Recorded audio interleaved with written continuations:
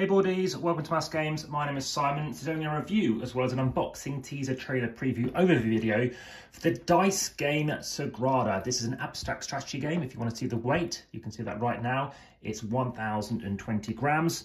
This is by Daryl Andrews and Adrian Adamescu, and it is published by Floodgate Games, which really did do a massive implementation in improving this game from a point of view of how you integrate things, how you slide in cards, and etc. So you want to see my full how to set up, play and review. There's also going to be another video, another component that I'll be doing an unboxing for, as well as that how to set up, play and review in a bit as well, relating to how well the 5 to 6 player expansion works, and just player duration, scalability, stuff like that. So if you've seen other games by Floodgate Games, you will also find that in my playlist for Floodgate Games, such as for Holy, which you can find me how to set up, play and review for. Also the unboxing, teaser, trailer, preview video as well. So like that, gives you a chance of what's coming to the channel soon. As I mentioned, I have already played this. My review, at the very least, is a 7 out of 10. So you've got some pieces in here. Are you happy? They can let you know. So that's for Cosmic Colonies, that first one in that one there. And you've got a digital edition, so maybe you want to check out that too. Check out my boardgamearena playlist as well. Lovely glass beads here. We've got some stickers as well. I haven't yet played the legacy one. I've got a lovely large bag, so you can see how big my hand will fit in nicely in that too. We've got these lovely stained glasses. So I have been to Sagrada Familia, which is about 250 years away probably from still being completed. We have a score marker over here as well. And as you can see, the rule sheet is very small, literally like photosynthesis small. So there's a few objectives, things that you're trying to complete, maybe based on the colour, maybe based on difficulty, also based on the number on the die shown. If you want to see how far dice roll, I also have a playlist for that too, up to at least 73 now. And actually see basically whether or not you might need a dice tray. These actually are quite easy to open if you do have a knife like this, which is good to know because sometimes I really do struggle with opening these up. Any questions, please let me know in YouTube at best.